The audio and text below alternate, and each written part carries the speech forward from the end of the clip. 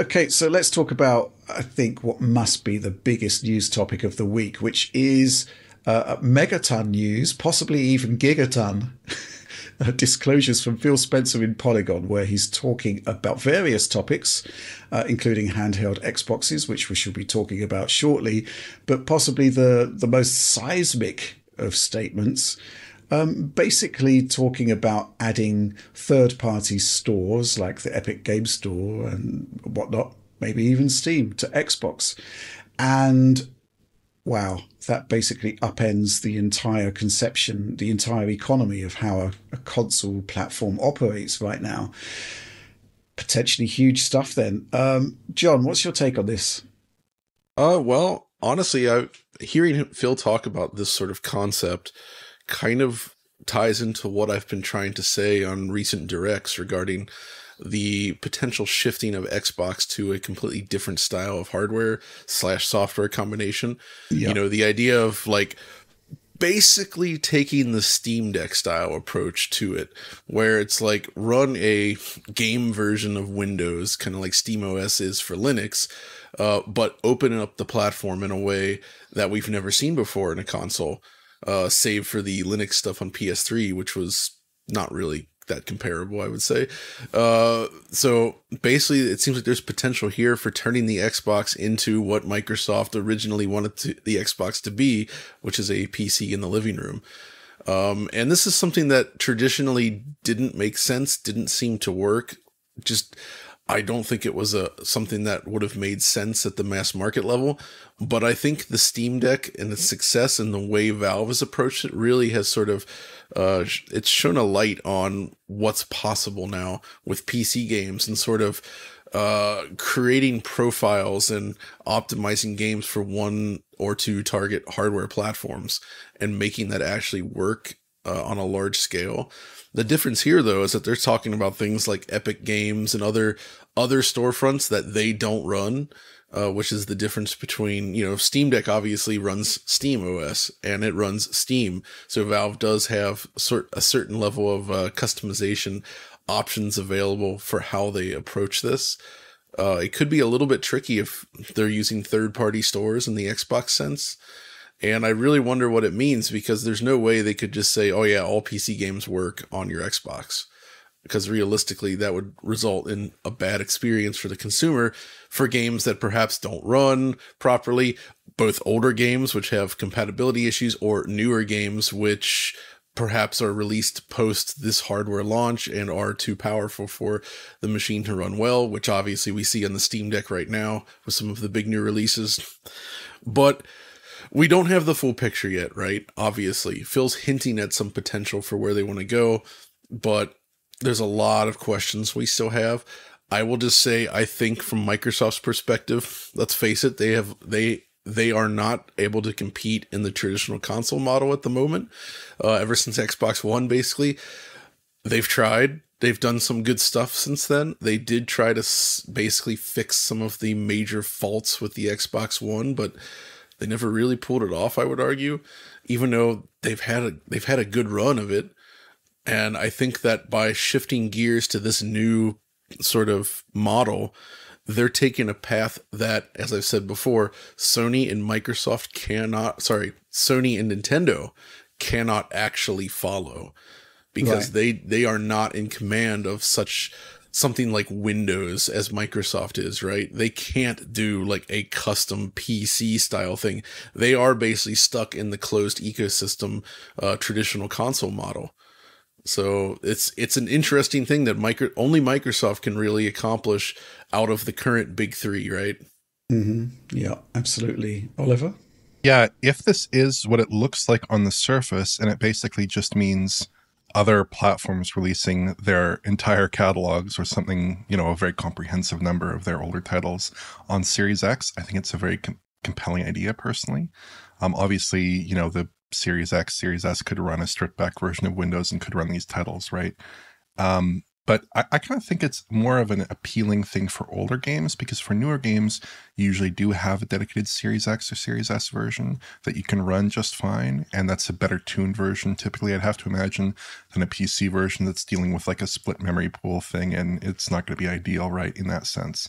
So I think that's very compelling. And also, I don't know what the legal logistics of this would be, but it seems like potentially a very compelling way to just scrape up all those PlayStation PC exclusive titles. Just, you know, run Final Fantasy VII Remake or something on a Series X. It seems totally plausible, right? But I think there are some issues. On the technical side, I think that the unified pool of memory on the Series X and Series S could pose some issues. I don't know if the system would automatically provision the CPU and GPU, or if that would be under user control. Again, this is adding some complexity that you don't really like to see. Obviously, there's enormous technical hurdles that just have to do with having to support maybe a cursor input on some level. That gets complicated.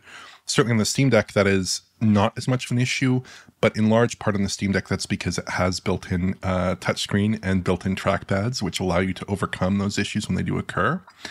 And then I think you're going to run into some issues with RAM provisioning. Even looking at some other 16 gigabyte devices with unified RAM setups like the Steam Deck, you do run into some issues in higher end titles. Again, wouldn't be as much of an issue for older games. But then, of course, you have the 10 gigabyte Series S, which seems like its own kettle of worms. So I would personally, the way that I would look at this is a great way to play older titles on your series consoles, and not like the way that you'd want to play like Avatar Frontiers of Pandora necessarily. That's a much harder ask. But for older legacy titles, I think it could be a really compelling way to boost that library and give you a lot more choice than you currently have. Interesting, Oliver, that you say that, because in my mind, I was actually thinking of this more as them talking about future plans, not the Series X.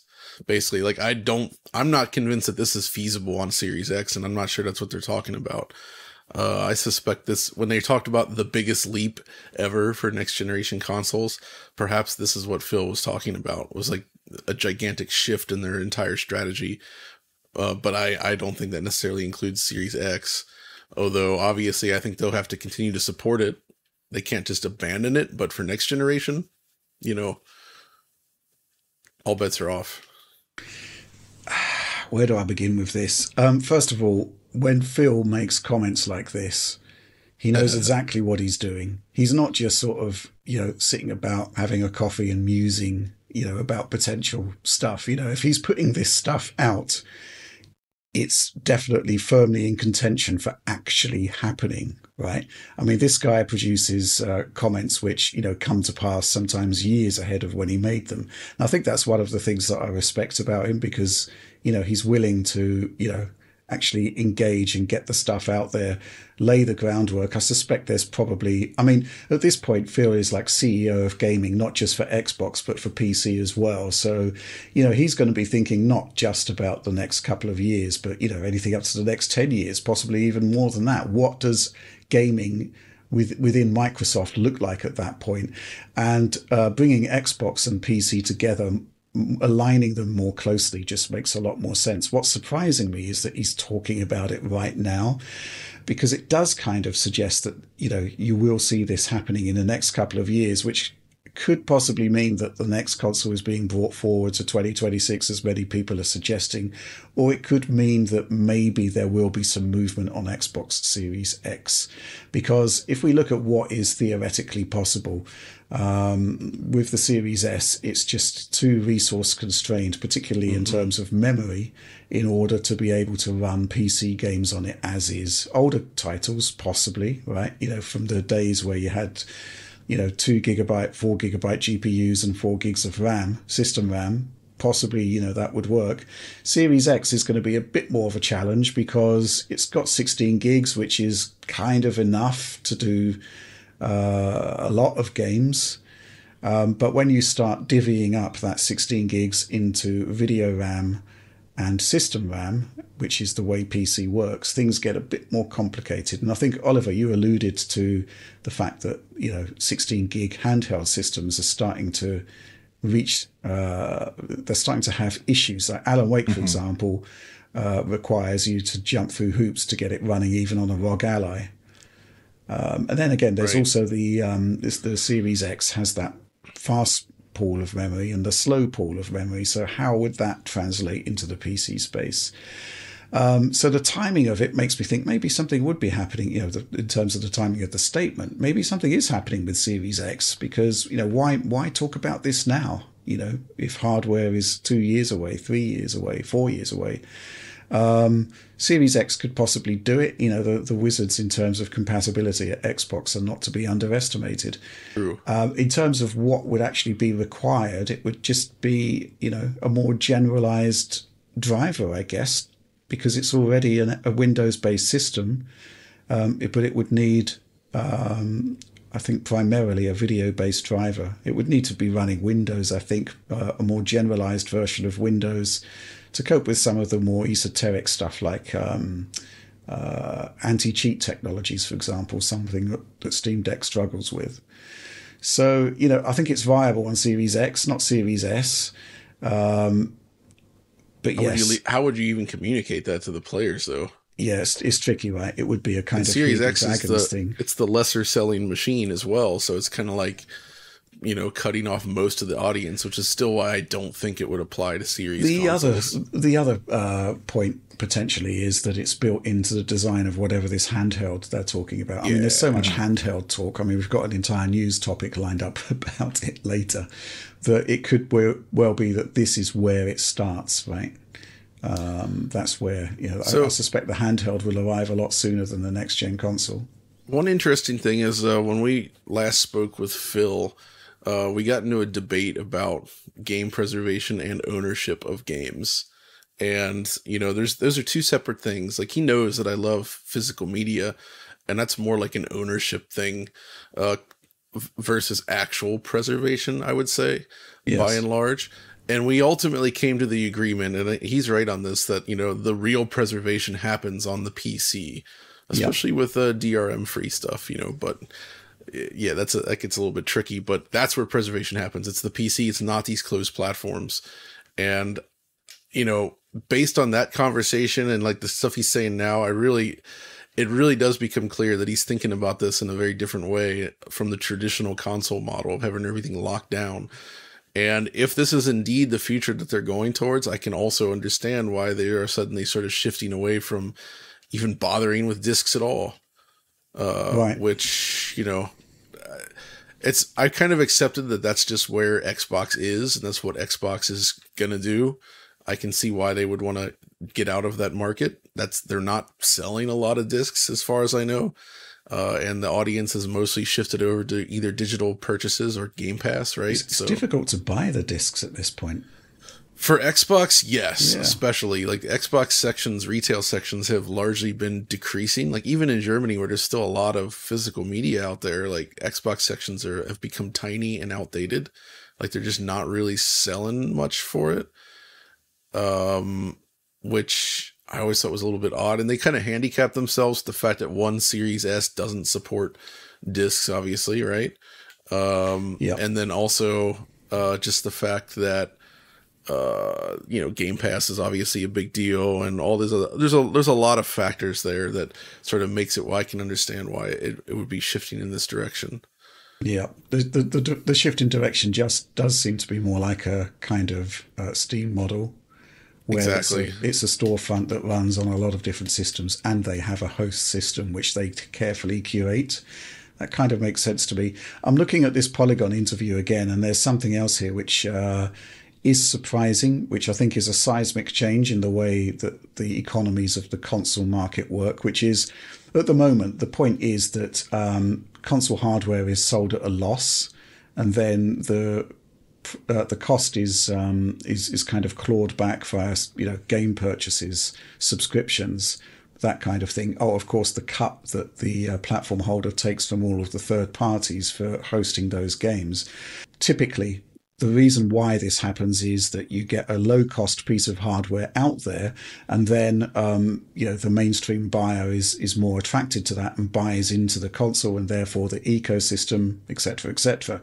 But Phil seems to be saying here that this model isn't really working anymore. He doesn't think it's not expanding the market, and it sounds like he wants to do away with it. And we have heard these rumors for a long time now that basically an Xbox could be a design of PC that, you know, anybody can make if they fancy it, which I find quite interesting. I'm wondering if that's the way it's going to go, and whether instead of having a subsidized model, Phil is looking at competition between Microsoft and third-party vendors to produce their own Xboxes. Any thoughts on that, Oliver? I think in an era of cross-platform gaming and very homogenized PC hardware, it makes a lot of sense because the consoles aren't really differentiating themselves on a hardware level, and on a software level, they don't really either for the most part.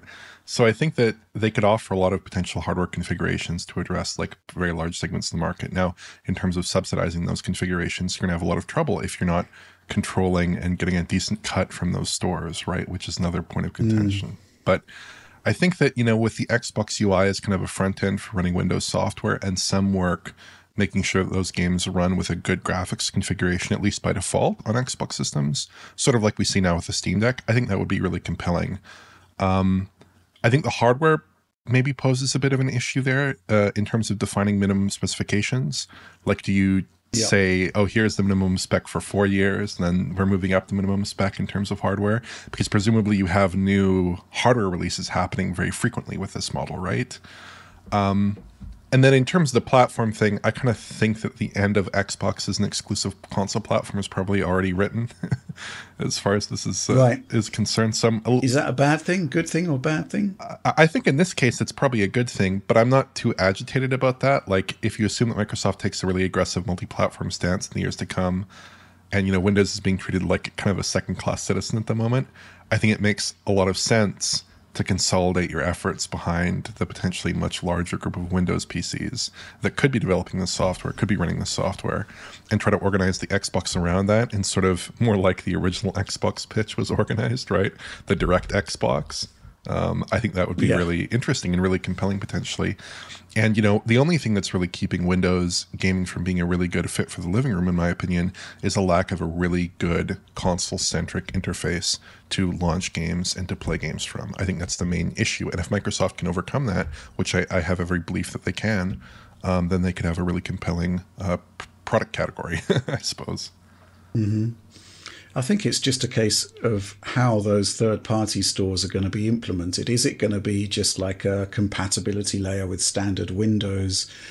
I'm not sure that would work. I think if you look at the Steam Deck and the way that the whole Steam client has been integrated into the hardware, it's going to be down to the likes of Steam and Epic to produce client stores like that actually work, even if the games that are actually being booted are essentially PC games. But I find this whole thing really quite interesting, and the concept that Xbox is basically moving away from what we consider to be the archetypal console model. You look at Steam Deck and it's, you know, you can't argue that it's not a console. It is, and it works. And it's the one thing I guess it's lacking is the third-party integrations there, because you can do it, but you have to go through it has to be Linux compatible. You have to go to the Linux desktop to do it. So Microsoft seems to be taking this one step further. I guess, you know, looking at the PC space, you can have a situation where there's like a first party of sorts producing hardware and then third parties producing their variants, because you see it with like PC graphics cards. You see it with, I suspect, you know, if Microsoft are going to be doing it, they would have their own first party handheld, but I suspect it would have much in common with, say, whatever a next generation ROG Ally looks like. And, you know, as long as you can get an Xbox client on there and it hits the hardware specification that Microsoft is going to be going for, there's no reason why you couldn't install Xbox on there and get an Xbox experience. This is, I think, the greatest strength of Microsoft in this scenario, is that not only are they obviously in control of Xbox, but they are steering the path of PC gaming via Windows. So why not bring all of that stuff closer together? The ramifications in, you know, the sort of headlines in the short term won't be particularly flattering to Microsoft in some respects, because we are looking at the end of the traditional console model for Xbox. But, you know, if Xbox becomes something similar to Steam, I'm not against that. more games running on the system. The other thing, of course, is, the concept that you would just get instant access to basically the entirety of the legacy PC library, which I think would be pretty amazing, right? Yeah, 100%. If it's indeed possible, I think that would be a super cool thing to do. I'm just seeing this as like two layers. You have your Xbox gaming operating system, the Xbox VM possibly, and then it can just move out onto a more generalized PC platform that you probably wouldn't get maximum performance from it, but it would still be pretty impressive, right? You know what? Thinking about this also, like I don't know how far they would actually go, but like with the dev mode on Xbox, like on Series S, for instance, I had a great time with Audi just going through DOSBox Pure on there, where we were just loading up lots of random pre-packaged DOS games that all just run and start on the Xbox, and they even have an interface to handle all the mouse and keyboard stuff. And it worked. It was super cool. And if Microsoft, like, imagine that with this more open platform, store vendors could set something up like that. Like, what if GOG was allowed to get involved, for instance, and you could start putting out all these classic PC games that have been somewhat customized to work on that system? I think that's super compelling, and it's something unique that would allow them to embrace both modern and retro gaming. Yeah. Any final thoughts on this, Oliver? No, I just think it's a really interesting idea. And I think if you look at kind of the tapestry of what we're looking at now in the news, like with Chris Dring from GamesIndustry.biz reporting that, people are not so enthusiastic about Xbox and the development side of things with respect to their market share, and maybe people are canceling projects. It does make a lot of sense for Microsoft to say, hey, we actually can't really survive in the conventional console market. And maybe the existing console business works pretty well for Sony. Certainly they've had their issues as of late, but it seems to be working okay for them. It's not working comparably well for Microsoft, and obviously they need to change something. Sorry, there's just a question here of survival and strategy. I think, they probably could survive on the existing model, but the point that Phil continually makes is that he wants to, basically widen the total addressable audience, and it can't be done with the existing console model. So I think that's part and parcel of what's going on here. Okay, so we've got some supporter questions on this. Let's take this one first of all from Lavanda Davis. With reports of Microsoft allowing third-party stores on Xbox, I think that quote-unquote walled garden storefronts are coming to an end. Apple has been in legal trouble twice for such practices, and eventually all devices will have to accept alternative storefronts. What are the chances that Sony and Nintendo will voluntarily open up, or will governmental forces do it for them? This could be another element of Phil's strategy here, which is to say, hey, this stuff is happening and we don't really want to be caught up in it. How do we, preemptively get away from that? And how do we make it work best for Xbox? It's an interesting thought there. I mean, Tim Sweeney's arguments have been primarily against Apple and Google, and not really against the console manufacturers, because his argument is that the subsidized model makes it less monopolistic in some way. Yeah, he's only having that attitude because the consoles don't affect him. Because there's been a lot of I have some issues with some of the battles that Tim has been fighting under the guise of trying to be like the good guy, but I don't think that's true. Well, he has been with Fortnite. He's been able to dictate terms to a certain extent with the platform holders. Exactly. So maybe that's why there's less beef there. But I can well see the EU not taking the same view that the consoles and are different in some way than a smartphone. So I do think there is probably an element of strategy there. I don't know, though. When you think about this opening up, that really creates so many problems for these machines, because you can't really just easily have an open storefront on such different architecture. Like, look at something like the Switch, right? Yeah. What are you going to do there? Like, just have a bunch of, it's like, oh yeah, now you can run, what are you going to run? Windows? Like, are people going to make stores for it? Opening up the platform doesn't change the nature of the platform. That whoever wants to enter that market would have to compete with Switch games. The problem, man, see, that's it. That just create. No, I'm just worried that this, to some degree, creates the problem that a Nintendo originally solved back in the 80s, the thing that sunk Atari and all that, where the platform was wide open, anybody could put any junk on there. And the Switch is already dangerously close to that, even with these restrictions in place. Wow. Like, the eShop sucks. There's so much garbage on there. And like, imagine if the floodgates to that open further and anyone could put anything on there. Like, you're going to be drowning in just like complete like digital bile. There will be like impossible to find anything even remotely good on that system. That's the big risk I see. Nobody's forcing you to install a third-party storefront. I know, but it's just we'll see how that goes.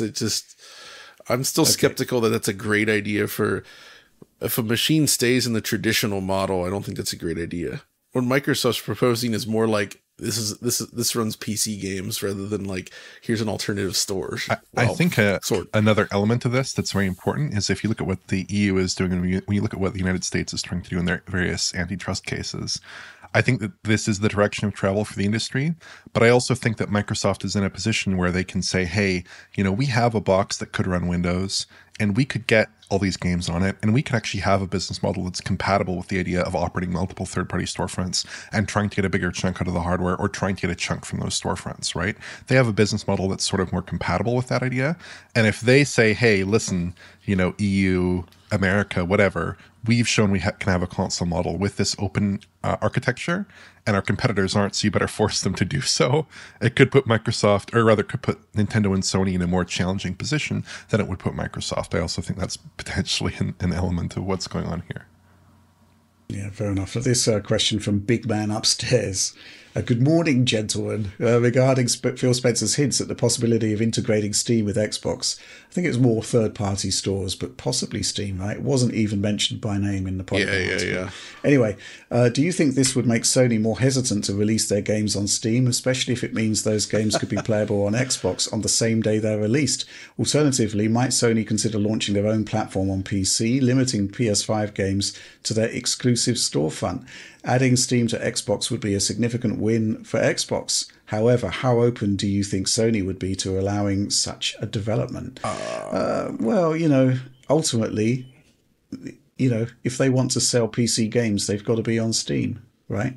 Yeah, I don't think that would dissuade Sony from jumping on Steam further. They've already got like a year to 2 years. Yeah, they already have that gap, and if they can sell more copies, so be it, right? I don't think it's a problem for them. I mean, conversely, there's been all the talk about Xbox putting stuff on PlayStation, right? Yeah. And if this kind of happened the reverse way through this sort of method, I think it is what it is. And I think Sony would just accept those sales. Yeah. Right. There's also the possibility that Sony just has contracts or could have contracts in the future that would just preclude this software being offered on an Xbox console, right? I think that would be really tricky to enforce. If it's an open storefront, how do you enforce that? Yeah, it screams anti-competitive behavior. Exactly. Really. Especially if Microsoft has their games on PlayStation, it creates an even stronger argument for not allowing that. So I don't think Sony would win that. The EU in particular has been quite sort of aggressive in sort of making these things more open. I honestly think that Microsoft could possibly be a target for this, and they want to get ahead of it, and it would basically produce like a trickle-down effect that would apply to everybody else at some point, I think. I don't think, ultimately it would affect Sony too much. We just have to wait and see. We still don't really know what form this is all going to take. Another thing that's interesting is that if Microsoft essentially changes like hardware strategy and like is more open, I was thinking of how like, with the new Switch coming out, there's still going to be that desire to target a somewhat lower spec piece of hardware.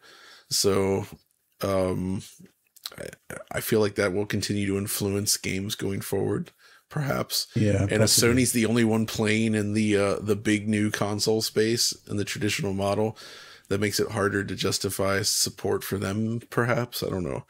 Mm-hmm. There's a lot of stuff to think about with this. I haven't fully formulated all of my thoughts yet, but it is interesting because this would mark a big change in the console business. I think in summary, we've just had like initial hints from Phil about this, the actual deployment of the strategy, when it's going to happen, what form it's going to take. That's going to be quite an interesting thing to watch unfold, but we just don't really have the insight from that because we don't really have any further details right now. But certainly it's quite seismic stuff, just the implications. And how that's going to affect the next generation Xbox is going to be interesting, because that one, you would think, would be designed around this strategy.